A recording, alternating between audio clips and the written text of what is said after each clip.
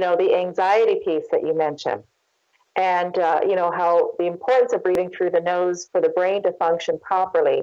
And the minute that mouth pops open, it's as if you put a blindfold on the brain. It's not getting the sensory input that it needs. It's preparing to run, because when we're about to run, our mouth will pop open and we have that air hunger, and yet nothing's actually happening. And so these children, their bodies are in a stress state. And, I've gone through this with one of my children who was constantly, I always described him like his volume was on max. And, I called him my little Hulk, because you never knew when he was going to go off, Right. They're either on or off, and they're on like an Energizer bunny, these children. And then they hit when they crash, they shut down instantly, or they melt down. And they melt down at inappropriate ages and times, when they should have grown out of that.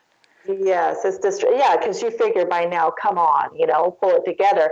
But I kept knowing what I know. I kept pushing for more appointments and more tests and more studies. It turns out that my son experienced birth trauma. He was a precipitous delivery.